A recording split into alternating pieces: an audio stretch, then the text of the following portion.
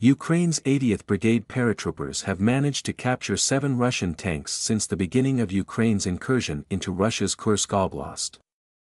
The captured equipment includes the latest T-90M, 4 T-80 BVMs and 2 T-72s. "I've always dreamed of capturing a Russian tank," serviceman Bohdan said. He, along with his comrades and representatives of the Security Service of Ukraine, managed to capture several new T-80 BVMs on the outskirts of Sudzha in the early days of the fighting in Kursk. Tank officer Dmytro from the 80th Air Assault Brigade said the captured tanks will significantly reinforce the armored force of the Lviv paratroopers in future battles with the Russians. Нам потім допомогли браві танкісти. Ми на наступний день, коли нам поставили наказ, ми заїхали.